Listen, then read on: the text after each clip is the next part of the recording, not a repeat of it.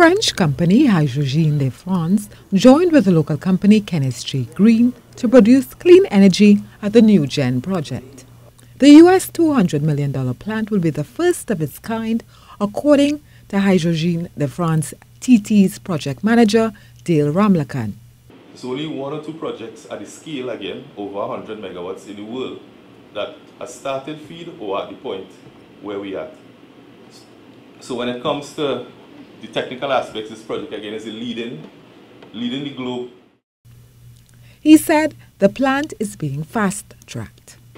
Our process to complete build is about 2 years, so we're expecting somewhere 2026, 27, early 27 for commercial operation.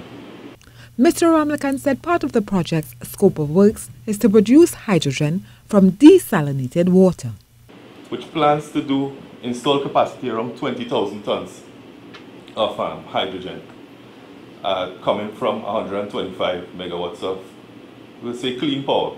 It takes power from two sources: energy efficiency power coming from waste heat and renewable power coming from the proposed development of the Project Lara, the BP Light Source project. The project was officially launched on Thursday at Cara Hotels in South Trinidad. Terry and Browne-Campbell, TTT News.